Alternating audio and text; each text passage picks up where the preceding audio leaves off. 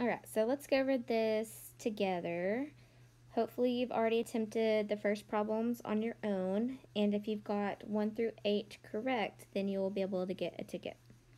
So we've got the seating chart, and there's 20 students in this class, and so these codes, not codes, but these functions tell us the instructions. So L of x means the student who sits to the left of, R of x is to the right of, B of x is behind, F of x is in front, and Y of x is who's at the very front row. Okay, so if you don't have this filled out or you were super confused, you can pause the video after we do this first one and see if you can get the rest of them. So let's look at number 1. This would say L of Quincy. Well, L of x means the student who sits directly to the left of x. And Quincy is our x because he's in the parentheses. So we need to look at the seating chart and figure out who's left of Quincy. So here's Quincy. The left of Quincy would be Paul. So you'd go through the rest of these using those functions to figure out who is like to the left, right, front, behind, etc. So if you haven't filled that out, go ahead and pause the video and do that, and then we'll go over it together. Okay, so let's go over this. R of Missy means right of Missy. So right of Missy would be Nancy. Behind Bob is Gary. Y of Oscar. So remember, Y is the student who sits at the front row of that person's row. So we're looking at who is the person in the front row of Oscar's row. Well, here's Oscar, and the person at the very front of that would be Ernie, because Ernie's at the front of Oscar's row. Then, right of Clara is Dave. The front of Tara would be Rob. And then front of Bob. So is there anybody in front of Bob? No. So that would actually be undefined. If you just said none or something, that's fine too. And then Y of Dave. So since Dave is actually the front person of his row, he would actually equal himself because he is the person who sits in the front row of his row. Alright, so if you got those right, you can get a ticket. Good job. Now let's move on to number 9.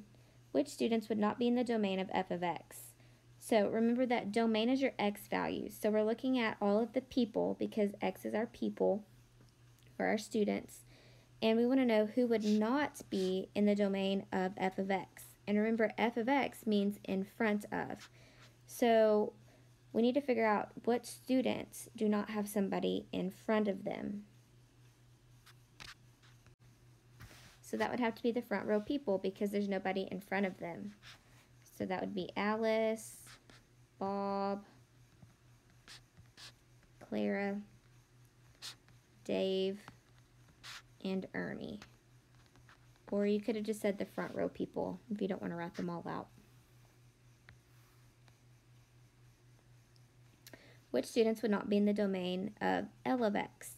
So L of x is to the left of. So what students would not be in the domain of the left of? So basically, what students do not have anybody to the left of them? Well, it'd have to be this row, Alice, Frank, and Caitlin, because there's nobody to the left of them. If I said, find who is to the left of Alice, that would be undefined because there's nobody to the left of Alice. So I would write Alice, Frank, and Caitlin.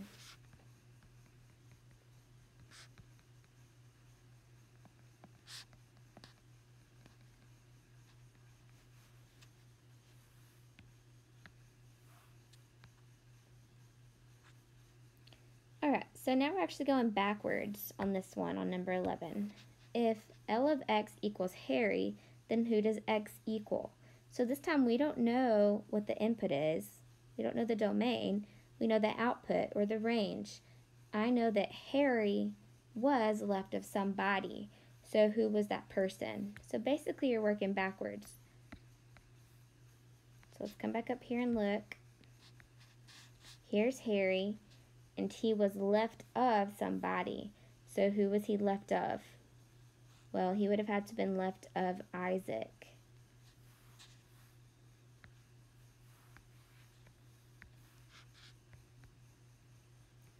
So I want you to pause the video again and try number 12, 13, and 14 on your own. And then if you get those right, you can get a ticket as well.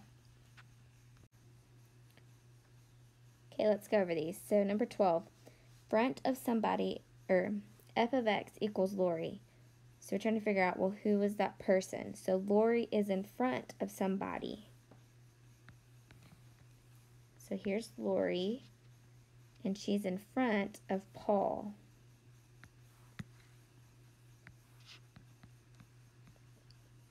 And you can check it.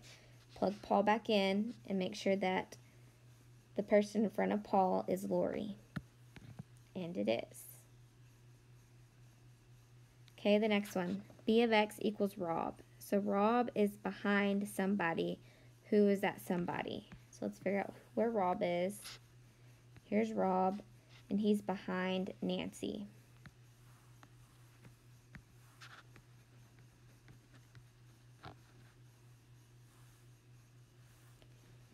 And then finally, if y of x is Alice, then what would x be? So we know Alice is the front row, so who could x be? Well, remember the front row is just the person who sits at the very front. So here's Alice. She could be the front row of herself. She's also the first person in the row of Frank, and then she's also the first person. Yes, I just said first person instead of first person. Sorry. Alice would be the first person in Caitlin's row.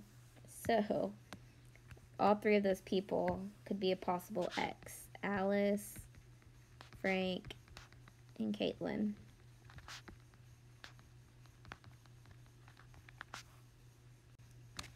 So if you got those, you can get a ticket. Good job. Moving on to the back. So the first page was just function notation. It was finding an input or plugging in an input, looking for the output, or going backwards, okay? Now we're actually going to start doing what's called compositions. We're going to be putting two different functions together. So on the back, all of our rules are still the same, like left of, right of, behind, and front, or front row. But we're going to combine these two together. So let's take a look at number 15. You always want to start with the most inward parentheses. So Clara is where we're starting, and then we're going to look at what's closest to her. So the B is closest, and then the L is on the outside. You always start closest to the parentheses and then work your way out. So Clara is my X, so I'm going to circle Clara. And then we need to find out who's behind Clara, because that's the first thing we need to do. So who's behind Clara? That would be Harry. And then we're looking at who's to the left of Harry, and that would be Gary. So you're doing two different steps. We started with Clara, we went behind Clara to Harry, and then we had to go left of Harry to get Gary.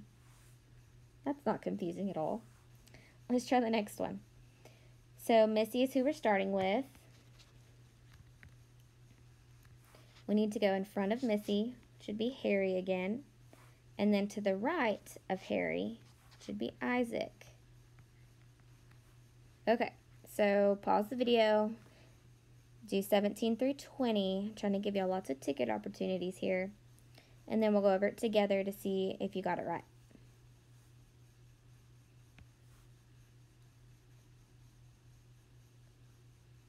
Okay, start with 17. We are going to start with Bob. So here is Bob. We need to go behind Bob, which is Gary. And then who's behind Gary would be Lori.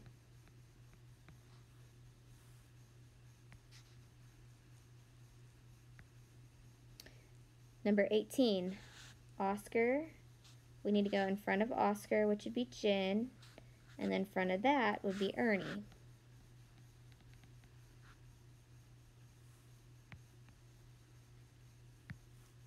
Number 19, left of Oscar is Nancy, and then behind Nancy is Rob.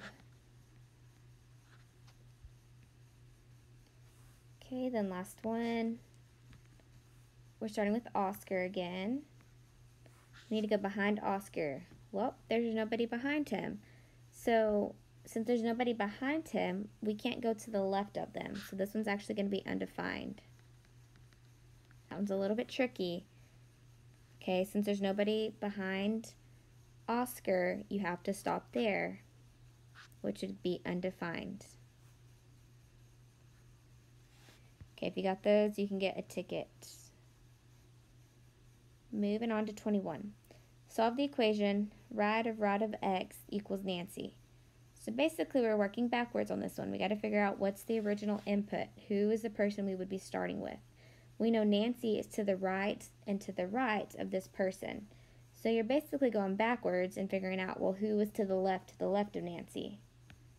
So let's start with Nancy.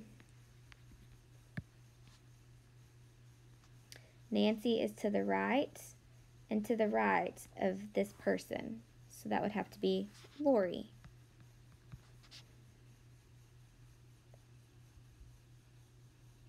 Because if I put Lori in parentheses,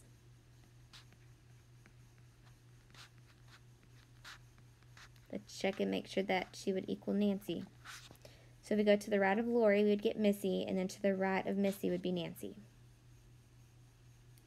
Okay, moving on, 22. Solve the equation to the left of x is Bob. So we got to figure out who Bob is in front of, or let me rephrase that. Bob is in the front and then to the left of this person. So we're going to actually go backwards, and we're going to go behind and then to the right of Bob.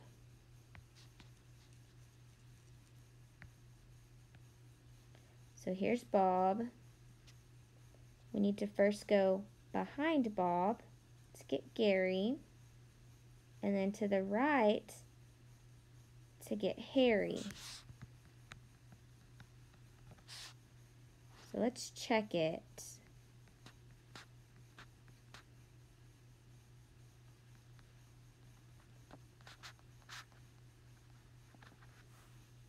So if I go to the front and to the left of Harry, let's check if it equals Bob. So who's to the left of Harry? That would be Gary. And then who's in front of Gary? And that would be Bob. So we did it correctly. Okay. Last ones, and we'll be done with this.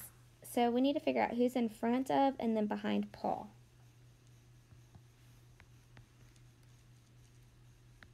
So here's Paul.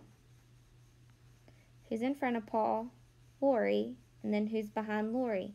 Well, it'd be Paul.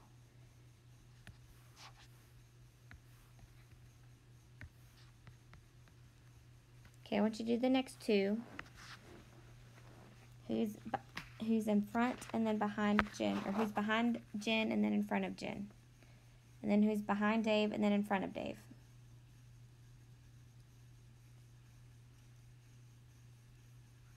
You should notice that they end up equaling themselves because you're going behind them but then going in front of them.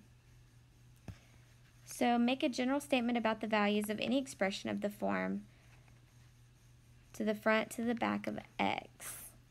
So basically your input equaled your output, right? We inputted Paul and we got an output of Paul. So the input equaled the output.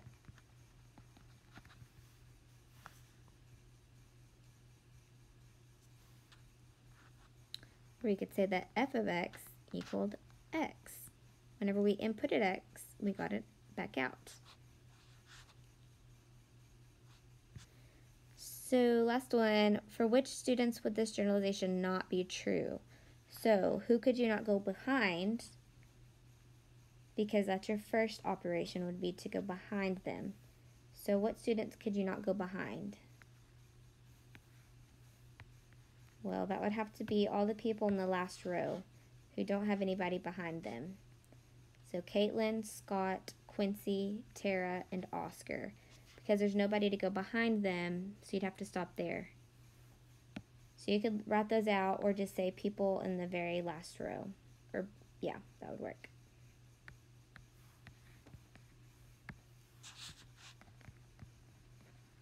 People in the last row.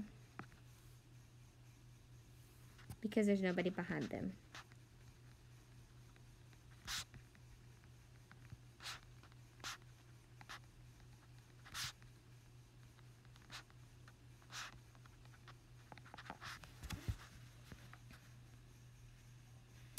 Maybe I should make a seating chart and make y'all find where you're sitting based off of these rules, these functions. Alright, so that's it for that engage. You can go ahead and put that to the side. And now we're going to start on our notes. Today's notes are 1.7, compositions of functions.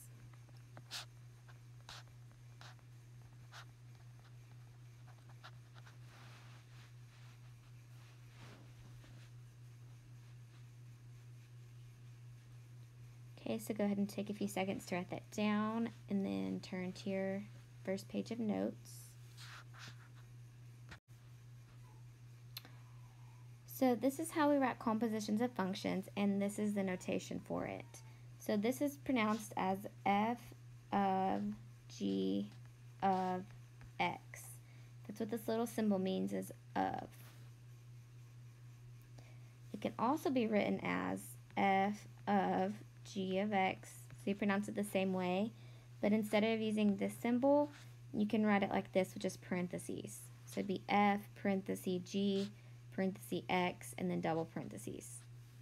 And something to keep in mind is that you always start closest to x, or whatever your input is.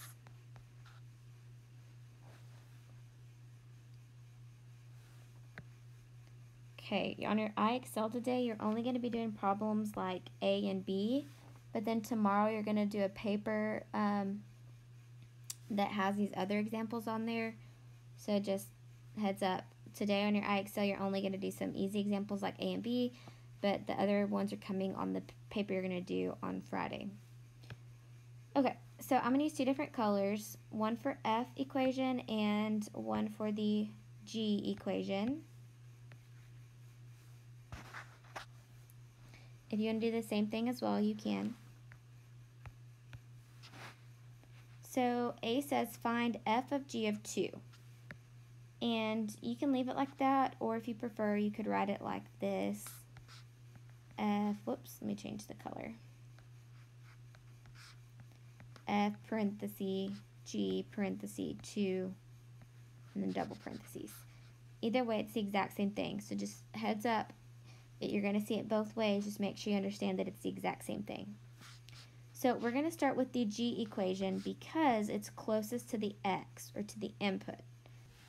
So I'm going to input a 2 into the g equation for x. So I would write this as g of 2 equals, and everywhere I see an x in the g equation, I'm replacing it with a 2. So that would equal 2 squared plus 2. Well, 2 squared is 4, and then 4 plus 2 is 6. So this would equal 6. But I can't stop there. I have to take that answer and plug it into the f equation. So now I'm going to take the 6 and plug it into the f equation. So I would have f of 6 equals 4 times 6 minus 3. I'm taking this answer I just got and putting it in place of the x in the f equation. Well, 4 times 6 is 24, and then 24 minus 3 would be 21. So that's what our answer would be. would be 21. Okay, let's do another example. So on B, it says find f of g of -1. So once again, I'm going to start with the g equation because it's closest to the -1. So I'm going to plug -1 into the g equation.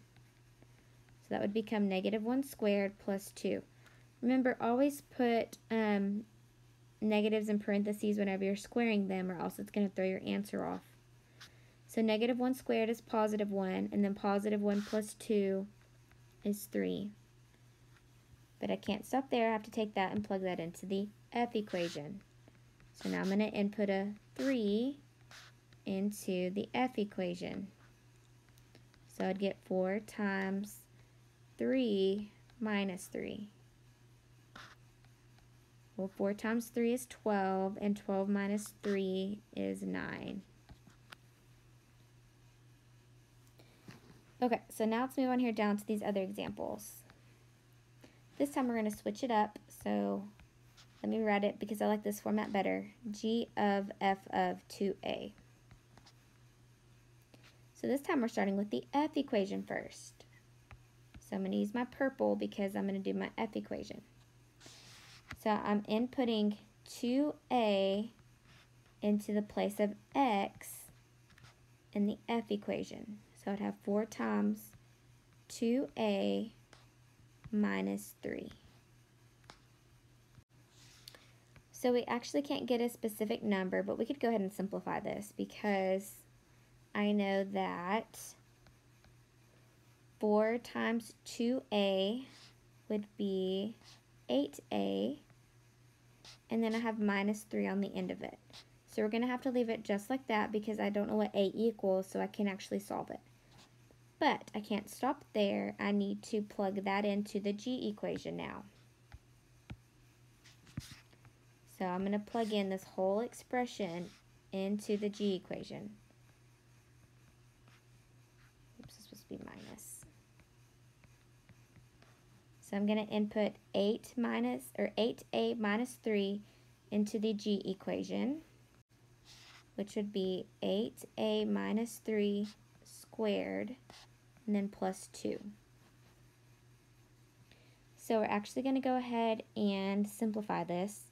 Remember, if you square a binomial, you actually have to multiply it out. So I'm going to do that on some other paper because, or let me just come over here and do that because I wrote too big. So remember, this is 8a minus 3 squared plus 2. So I need to start here and multiply 8a minus 3 out. So you could distribute it out or draw a box if you need to. I'm just going to distribute it. So 8a times 8a is 64a squared. And then 8a times negative 3 is negative 24a. And then I would have negative 3 times 8a, which would be negative 24a. And then the last one's negative 3 times negative 3 would be positive 9. So this would turn into 64a squared. Then I would combine these together, negative 24a plus negative 24a, which would give me negative 48a, and then plus 9. Okay, that was just whenever I multiplied that out, but I still have this plus 2 on the end of it. So I need to go ahead and add that on. So my final answer would be 64a squared minus 48a, and then 9 plus 2 would give me 11.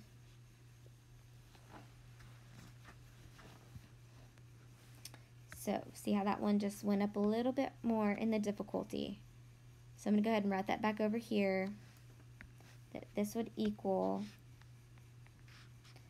64a squared minus 48a plus 11. Okay, now let's go ahead and move on to this one. So I have g of f of x plus 1. So I need to start with the f equation again. So I'm going to plug in x plus 1 in place of x. So that would become 4 times x plus 1 minus 3. So I need to distribute out this 4. So this would become 4x plus 4 minus 3, which would equal 4x plus 1. Okay, but I can't stop there. I need to take the 4x plus 1 and plug it into the g equation. So I'm going to input 4x plus 1 into the g equation. So I'd have 4x plus 1, and then that's all squared, and then plus 2 on the outside of that. Okay, once again, we need to multiply this out. So if we were to multiply out 4x plus 1 squared,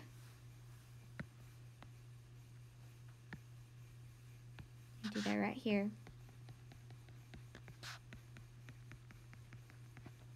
Like I said, if you need to draw a box, you can draw a box or just distribute it. 4 times 4 is 16x squared. 4 times 1, or 4x times 1 is 4x. 1 times 4x is 4x. And then 1 times 1 is positive 1. So this would equal 16x squared plus 4x plus 4x is 8x, and then plus 1. Okay, but remember, back up here we saw this plus 2 on the outside of that. So I need to go ahead and add on that 2. And then whenever I simplify all of this, I would get 16x squared plus 8x plus 3.